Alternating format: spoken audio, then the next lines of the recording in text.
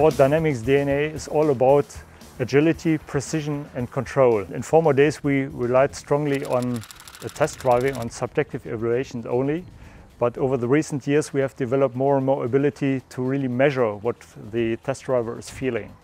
And to be able to measure something, you need to be able to measure it in a reproducible manner, and that is something we do here on the Mule Proving Ground. That product DNA has been developed not only for the complete vehicle system, but also for systems and subsystem characteristics to really understand on how to engineer the attribute performance that we need to have into the final product. We came up with really sophisticated rigs, as for instance the kinematic and compliance rig. We are measuring, as the name says, system characteristics as compliances and kinematics.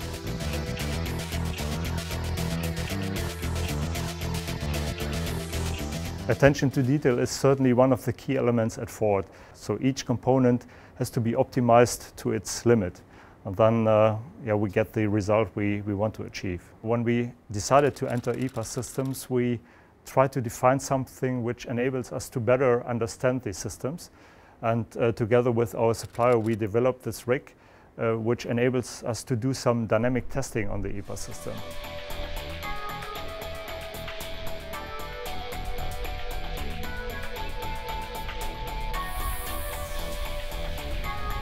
Well, for sure, most attention we've spent into the introduction of the new EPAS system. Not only the EPAS features that we are implementing with the electric steering system, but also understanding the very details within the EPAS system.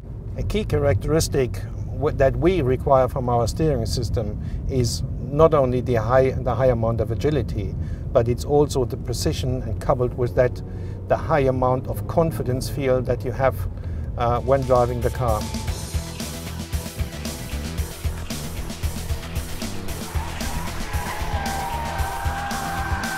Since we developed the original Focus, we have concentrated in more and more understanding of the details of each and every component.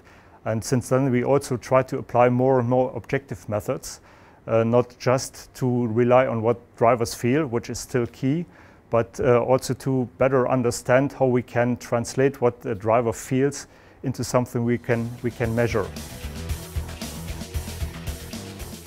Attention to detail of a very single component and system, and bringing it to a perfect system, not only the rear suspension, but bringing it into a harmony to the front suspension, that is key for the vehicle dynamics overall.